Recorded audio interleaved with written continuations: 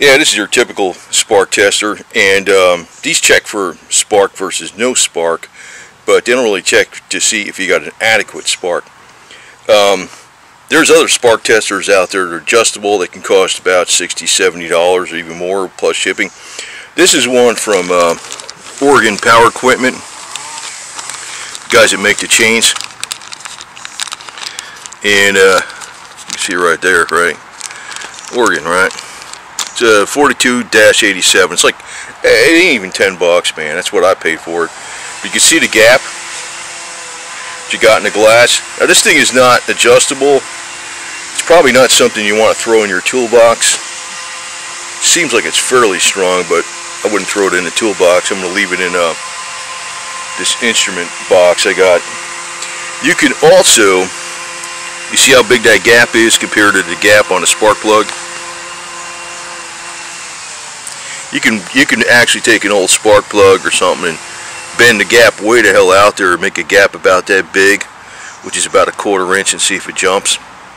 And basically this is like a go no-go gauge. It's for a strong enough spark. It's not going to really tell you exactly what it is, but I got another gauge that tells you the volts. So, but this, for depends on where you get it. You can get it for about 9 bucks, but you might pay 16 for it. But it's a lot cheaper than some of the other gauges out there that cost 65 to 90 bucks with the shipping. This checks for spark, but if you got a weak spark, it won't work under compression. A lot of times when you check these plugs and you ground them out, and you got a spark gap like 25 thousandths, like that's usually maybe 25, 30 thousandths or something for a chainsaw, it'll spark in the ambient air pressure, like no compression. But when you put it under compression, it's not going to spark. So a lot of times, you know, that's a weak spark. This'll flash when there's a weak spark. This won't flash when there's a weak spark.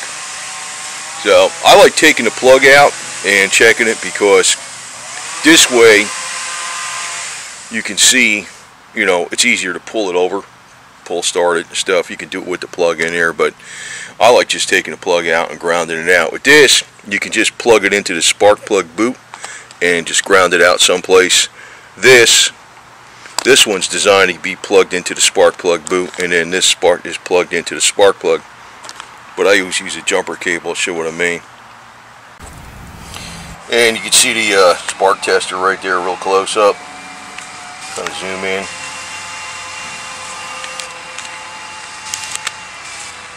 Use your shit focuses or what.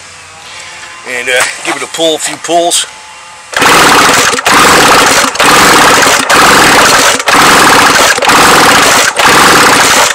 You can see it sparking. That's cool, right? Now, you can also check to see if your switch works for the off position, like here, this thing. So if you flip it off, that should mean that, you know, that'll check to see if your ignition switch is working. There should be no spark now. There isn't. You flip it back on, clicked on. And it should be showing up in that camera. Yeah, we'll show the other one. Here's the other one. I'll zoom in a little more.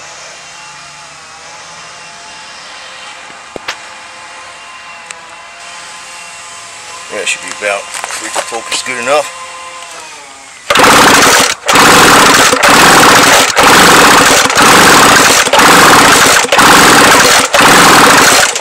And you see that sucker sparks good, right?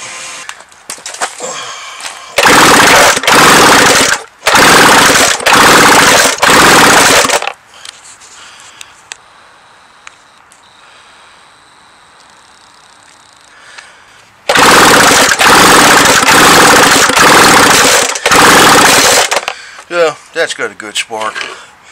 So that's like an under $10 gauge. It's probably good to have both these gauges, because I don't know, maybe, you know, a weak spark might be due to something dirty, you know.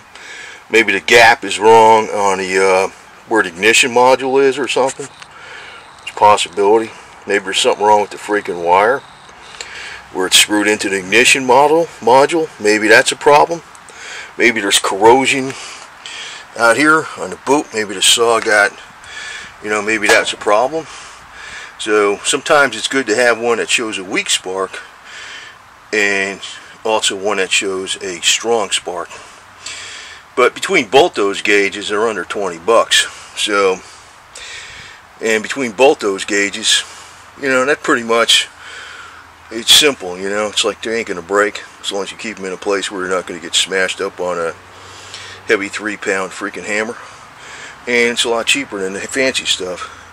And I do have the fancy stuff too. Yeah, the fancy stuff is this thing. This is an old Penske made in USA gauge, but this will tell you right here on this bottom one right here, spark output, if it's putting out 30,000 volts or whatever. And but if you got a weak spark, you might want to check your ignition wire where it's the boot is right